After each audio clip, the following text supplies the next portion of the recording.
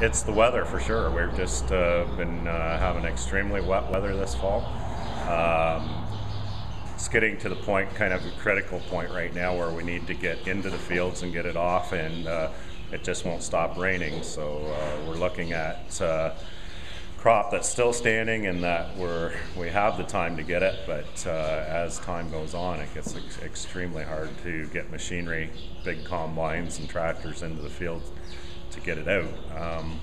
It's stressful right now. I think a lot of farmers are feeling the stress of the weather, and we certainly are here, and we've got to have enough food to carry the dairy herd here through the winter, and we feel we'll get it, but it's just when we would like to get this finished up in the next 3 weeks if possible, but Mother Nature's gonna be the mentor and tell us what we can and can't do. So good weather, 14 days of good weather would make all the difference right now for us.